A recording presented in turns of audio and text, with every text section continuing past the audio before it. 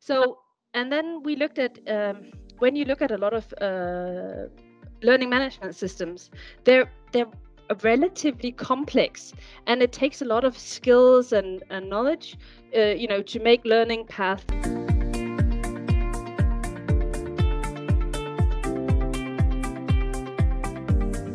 What did and why did the coach in you tell you to make a platform like uQualio? We really want to know about the journey. Because that was what I needed while I was working, and it wasn't there. And when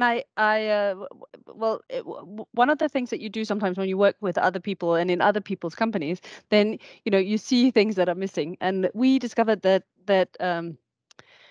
I did internal communication for IBM, and on Fridays every 2 weeks, management sent out an email to everybody telling what was happening. And it was during the merger of IBM. After they bought PwC Consulting.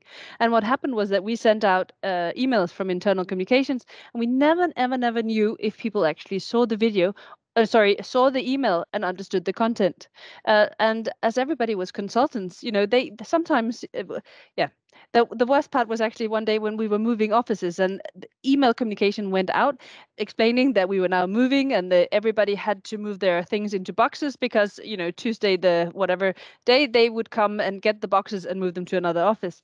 And it turned out that quite a few wasn't reading their emails from management, with the result that there was quite a few boxes that had to be, the tables weren't cleaned, so the movers couldn't move the boxes. Imagine if we had a system where this communication was actually sent out on email, but with a video where the CEO or the management explained what it was that you needed to do. After they'd sent it out, they would actually know whether people saw the video, even opened the invitation, saw the video, and whether they understood, okay, Monday morning at 2 o'clock, and they've even confirmed it on writing that they actually know that they were moving. That would have been brilliant. So we could have used it in IBM when I was there. Then I worked for Novo Nordisk, and I was the executive assistant of the vice presidents running the pharmaceutical production.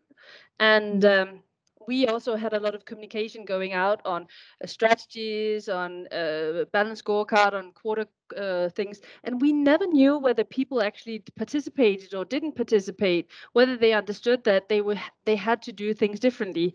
Part of being in management is a change management task of moving people from one section to another, and not knowing if people ever saw and understood what you were saying actually gave us quite a lot of problems. So I could really have used a platform like what we do now. I could have used that in my work. My partner is he's worked in software, and he could have used the platform too. Working with software, what often happens is that when you onboard software developers, it's the available person that onboards the next one. But very often the one that has the most time is not necessarily the best one.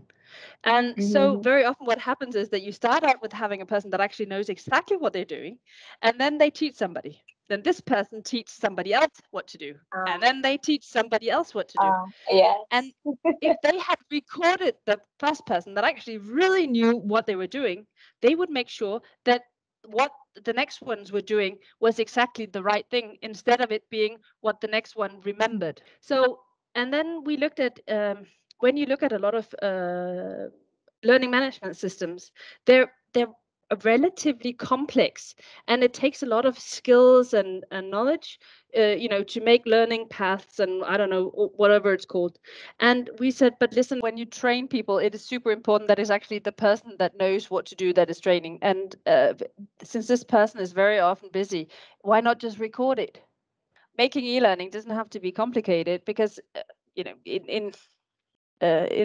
normally say that a picture says more than 1,000 words, but honestly, a video, because a 1-minute video consists of so many pictures, it actually says more than 3 million words. So instead of trying to write down what people are supposed to do, why don't you show them? And nowadays, with the smartphones we have, making a recording is super easy. Whether it's you and me sitting here talking on each side of the world, or whether it's with a handheld phone that you record. So we kind of thought, why not make an e-learning light on our platform? Everything you can do is base a course on a video. You have to have a video to make a course. You can add supplementary extra, fact sheets or manuals or whatever, but it's the video that guides what the content is about. And that means that you can actually make content about anything. So we have customers using the platform for teaching retail assistants what their product does and how it works. We've got people using it for support, how do you disassemble things? We've got other people using it for sales partner training, onboarding of new employees, all kinds of things, because it's literally the video that decides the content. And then we've added a quiz layer to the video. And the reason for the quiz is, first of all, because people actually like testing the new gain knowledge. And secondly, the more times you repeat the knowledge that you got, the better people remember it. And one of the things that you have to do when you make trainings is that you have to beat the forgetting curve. Ebbinghaus wrote about it. And the thing is that if a new knowledge is not repeated again and again, then you forget. So therefore, seeing the video first, answering questions about it, make sure that the new gain knowledge is actually transferred down the brain into your hands in order for you to remember. And then at the end, after having seen all the videos, then you get a final test. And that test gives you a badge, and that badge can be shared on social media, or it can be used to document to authorities. We've got people using it for compliance, GDPR courses, and airport safety, that all the employees have been trained. So as I said, it's very much the content of the video. And since more or less nowadays anything can be put on video, it's super, super easy to train people.